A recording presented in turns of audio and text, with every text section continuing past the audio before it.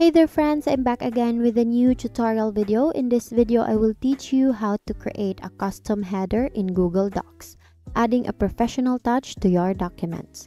To get started, open the Google Docs document you want to add a custom header to. In the top menu, click on Insert, and then select Headers and Footers. So all you have to do now is to click the header in the sub-menu.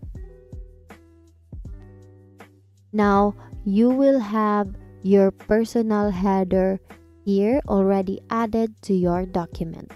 So if you want to add a footer, all you have to do is to click Insert again and then go to Headers and Footers and select Footer.